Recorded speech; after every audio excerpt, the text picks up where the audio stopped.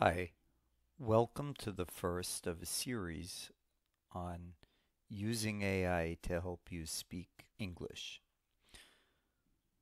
The first site I'd like to introduce is Gliglish. Gliglish is free. They also have a paid version. The free version only allows you 10 minutes a day and up to 50 conversations. But actually it's pretty good practice. Now, with Gliglish, you can not only practice English, but you can practice a bunch of other languages. I practiced one or two other languages, and it was very good as well. Let's say you go into English. There are two ways you can do it. You can use the teacher mode, where you just speak to the teacher, and the teacher can correct things for you or those kind of things.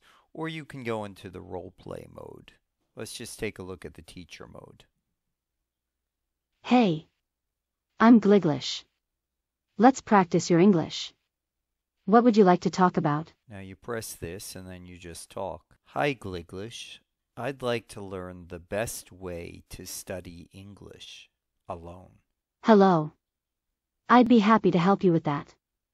When studying English alone, it's important to focus on various language skills. Have you considered practicing reading, writing, listening, and speaking? I've been trying to practice speaking as much as possible, but it's difficult because I don't have someone to talk to. I understand. Speaking practice is crucial for improving your English skills.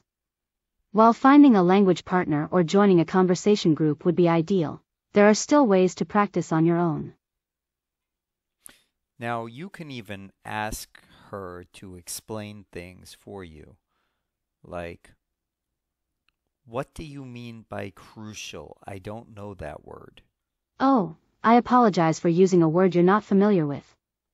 Crucial means extremely important or necessary. So, speaking practice is very important for improving your English skills. I hope that clarifies it for you. Can you give me an example of how you've been practicing speaking on your own? So anyway, you can go on like that for a while. You can also practice, like we said before, you can also practice role plays. So let's try a role play.